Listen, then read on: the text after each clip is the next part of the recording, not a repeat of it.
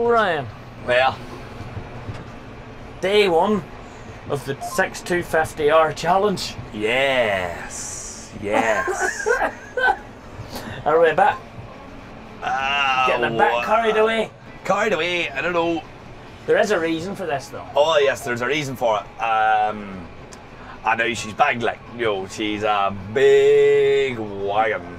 She's a big tractor for a Fusion. However, John Deere has just announced that all 6 Series tractors, smaller ones, can now come with this Command Pro, all those bits and bobs. You're the ultimate Fendt man. We know you love your Fendt. Yeah. We've been here with your 724 Fendt. We know means you are going now to buy a tractor. You maybe consider a 210R, a 190R, or whatever it is. You'd be thinking of doing. What about the equivalent? You can put this joystick on it. You can bail with that joystick. What's your initial thoughts now? You've done 100 bales last night. We left you on your own. Yeah. No cameras, no nothing. We says go and play with the joystick. Yeah. Setting up the baler. I see you ever sitting up there. She's cruising lovely at 540. The PTO. Yes. What's she howling the revs about? 15, 16. Aye, around 15, 70 there. She's running the up and she's running that 540 economy. It's so similar, but it's so different. Yeah. You know what I mean? It's the same principle as my tractor. Like the way it's moving, you dabber forward there to increase your speed. It's the first tractor I've driven that resembles her. That's not a Fendt. I'm with you. This whole thing here is actually my favourite thing in her. I like the way the 2 preset lights. Unreal. The simple things like the radio controls, the fan, all them things, like I like that. I like the setup here. Joystick's really comfortable as well. You did have it set up, but I done something to it. Don't know what I done. Another thing too. Ground's getting sticky again. Sorry, kind of irrelevant, but Ground up here is getting sticky a wee bit again, and funny, that's what I was just thinking when I left last night. We left him with a 1250 kilo weight block at the front of her, and her hooked straight off. 4-ton mowers in the back, and I was like, the pressures will not be right in that tractor, and I think you did realise that last night. I did realise that last night now. But you let a bit of air out of them after we were chatting, and yeah, you'll be alright now. But it just goes to show you the importance of tyre pressure as well. The importance of tyre pressure, the fact you're weighted down at the front. It also highlights the fact that the Fusion in this tractor is not really doing anything for the tractor. No, it's not, no. What do you call it? Like, what's the Fusion, 6 ton-ish? Like, must be in room. 5.5, 6, depending on what way she's loaded and all yeah, that things. Yeah. And you'd just be expecting the baler to. Aye, you just like, at the end of the day, I don't know, is she 10 ton? 11 ton the tractor? She's dry weight, according to the books, meant to be like 9.3, so something along those lines. Yes. So yeah, you've 1250 extra kilos ballasted in the front arms there, so yeah, aye, she's up there. But she's a great part of weight ratio tractor. Very much so. There's another wee feature I like about her. Seeing you put your foot on the brake, it stops her. Like if I want to stop, if I block her or something, I put my foot on the brake, she stops like that. But she does, as you say, the balance, the weight to power, like, I mean. Like as you say, that tractor boosts up. What does she boost up to? She's a 250R. It's 250R. Doctors differ, patients die. I'm just going to say as close to 300 as makes no odds. She's meant to boost up to as and when needs it. There's, that old crack that you. Aye, and that's a big tractor. Like, what I mean. That's a big tractor, aye. As you say, it's kind of wasted a wee bit there. But you see, if I get the right lump in her next, I'll choke her. I still conquer out as such, like. So I can't, and you'll not conquer as quick now. No, that stuff here's, that's the third cut here, so that's just as heavy, thankfully. But you see, for the likes of yourself, who's running this baler yourself, who has 2 mowers that you run in your 724 now, you've the front class and the back class mower. Yeah. You've in your head, you'll maybe not say it out loud, but in your head, you envisage triples at some point. Sometime, you know. You know, with the likes of this tractor here, which is a bigger tractor, I get that. It is a big tractor. It's the tractor you would want for your 3 mowers. It probably is, yes, because you have a wee bit more weight. Like I think the Fendt center around, what was she, like 8 ton or something? 8 or so likely. But then you take her running in the 540E there on that baler. It'd be very interesting to see, is she munching through much more diesel? Well, I don't think she will be. I'm not sure. I wasn't paying any attention to the gauge on her now. I felt her this morning, and I'd felt her again when I go home tonight, and I know how many bales I've made, and I'll be fine to meet her and see just out of interest what she did use, you know. And you'll know roughly what your own does. Aye, it's right down at home. I couldn't just hardly tell you what it is. It's like something like 2 or 3 litres a bale or something like that there. You know, all depends on your crop too, you know what I mean. See, you're running middle sensitivity. Middle sensitivity. If you want to get stopped, like the way I would sort of work at the Fendt is there, like you see her coming up there now, you pull her down, you get her stopped, and that puts a wee bit of grass in to get your plastic round. You go to high sensitivity, it nearly stops her sharp, you know. Like you're nearly, you know. Are you familiar with the second? It shall not go anywhere. No, I don't know that. Yeah. And the same when you're going forward, just don't push it going forward now. Because she'll just take off. Yeah. What you go, right, okay, don't do that. And like, I put it into the first sensitivity, or that first setting, and then I thought she was slowing the uptake. Yeah. And she well, you're right back there, do you see, right into that second click. You could work with that, like. You could work with that, alright, aye. As a John Deere, like, John Deere's a good tractor, there's no doubt. Look at the amount of folks using them, they are a good tractor. Well, they're #1. They are #1, are they? And are they? Oh, yeah. #1 market share. Right, okay, there you are. Which you can't argue with really that. argue with that. No, you can't, no. At the end of the day, the only experience I have with John Deere's 6910, 6920s, power quad, stirring away here at gears. And it's got to be any of my tractors now, there's not a gear stick in the yard. Yeah. So this is a whole lot more familiar. It's hard to explain. Like, I'm getting onto it, the more I drive it, the more I'm getting onto it. Like, there's no question about that. Yeah. And, but it is different to my tractor. Of course, it has to be different. But there's loads of similarities, like the shuttle, not over the side. Yes. You know what I mean? And for a number to the other side for cruise. And over to the other side for cruise, same as mine as well. And for John Deere to fight a market of Fendt men, they're getting it, like. You know what I mean? They are getting close. Well, where are you at in your head with tractors? Fendt, Massey? In what way? What do you mean? Changing, where would you go? What would you be thinking? I would always like one Fendt, always, because I don't think, and I will be interested to see that there, doing a bit of haulage work, because like in my eyes the Fendt's not ideal for haulage work. I like the power shaft. We've talked about all this before, like, and my opinion stays the same. My 7618 is see for haulage work, like she has the one. You've pumped well over 2,000 hours in that tractor in the first year you've had her. That's right. You know that she's doing the bulk of the work. You know what I mean, like haulage work and that. Any field work, the mowing, and a lot of the baling's done with Fendt because that's what she's there for. But if we were going to draw bales or draw slurry or that there, you go in the 7.6, and then if there's another tank or something, you take the Fendt. And as I say, all depends what you're buying the tractor to do. Yeah. But in your case, you're having to buy your tractors to multitask.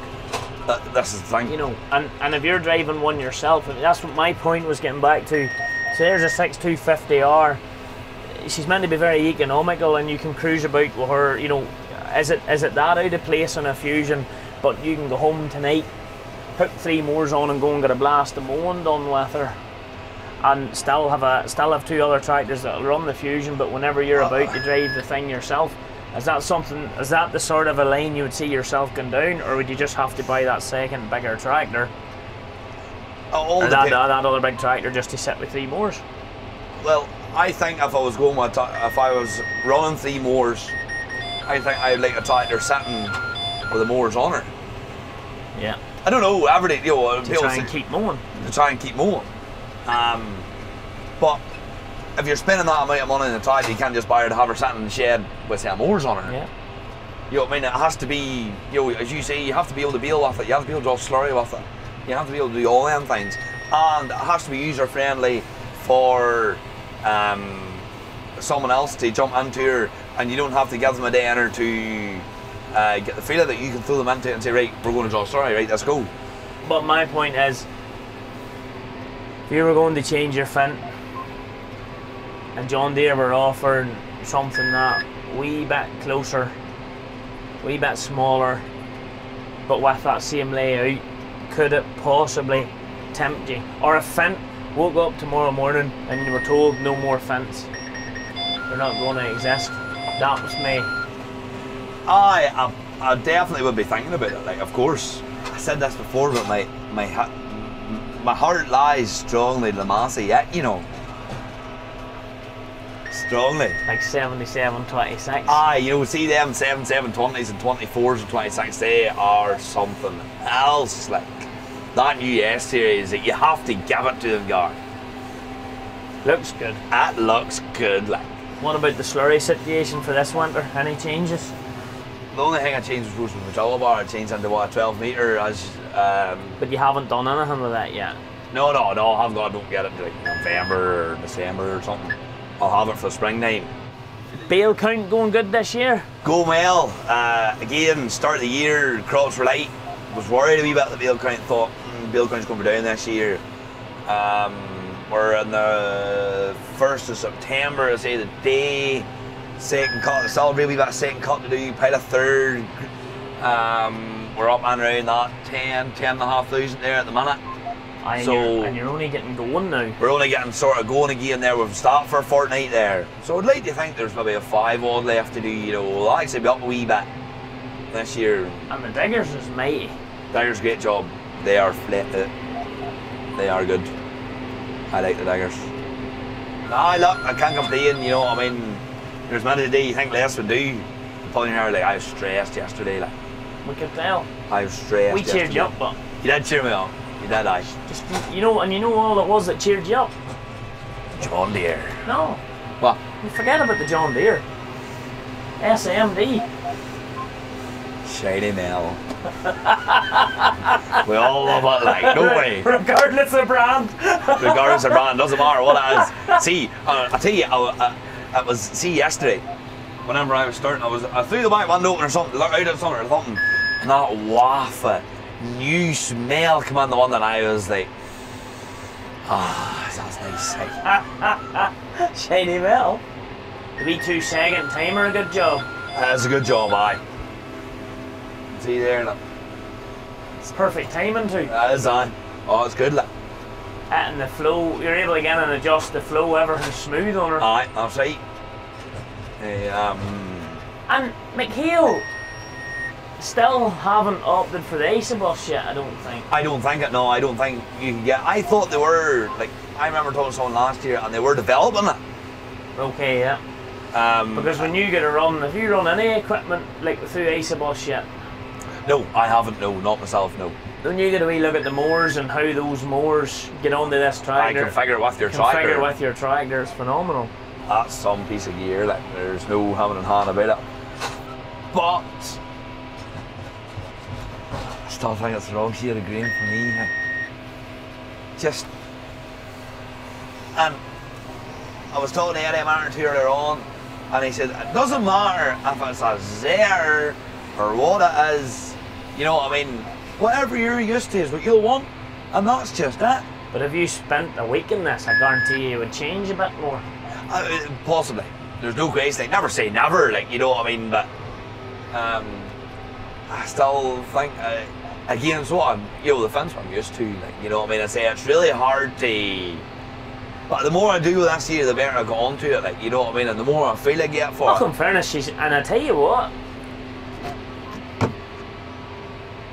how quiet a smooth running tractor is she? Aye, she is moving quiet now. Oh, she is.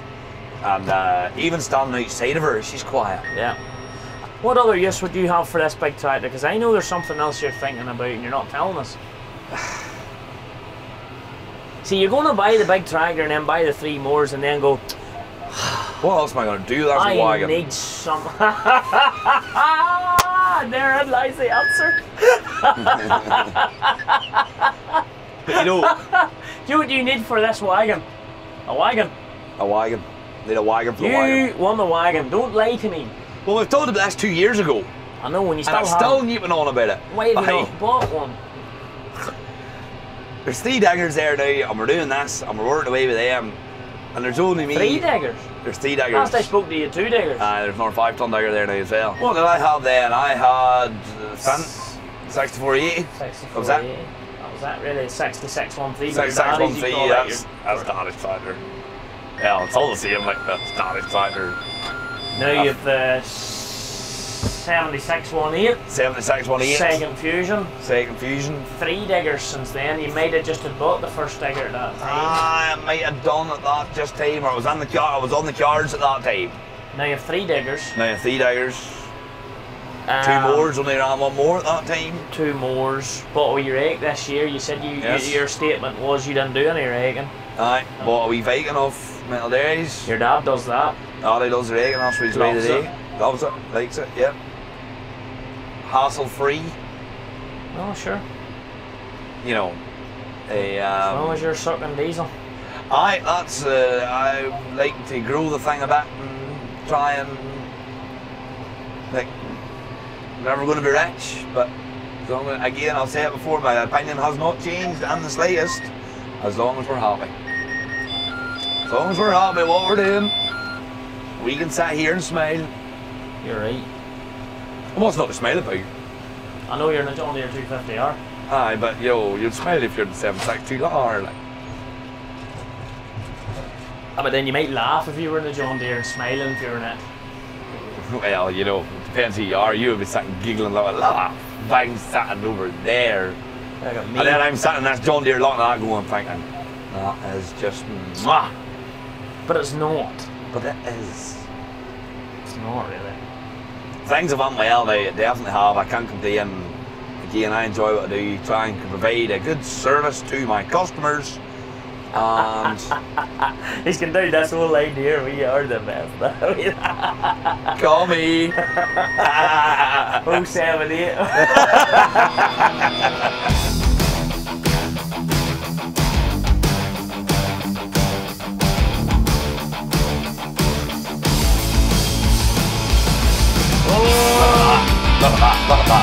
Look at that. That rider has lethal lot of time. You're in a 250R John Deere. Oh, look at that. But look at this. And look at that. But this is nice. I know it's not. Oh, it is, Ryan. My God. Are you serious?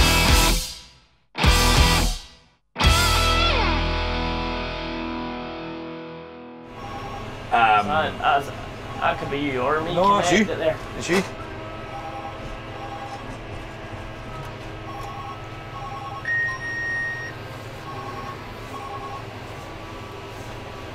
Eddie Gamble. You're chatting to me and Ryan here. Well, I know a little bit. I better not say I'm about Ryan then. Well, it doesn't normally stop you.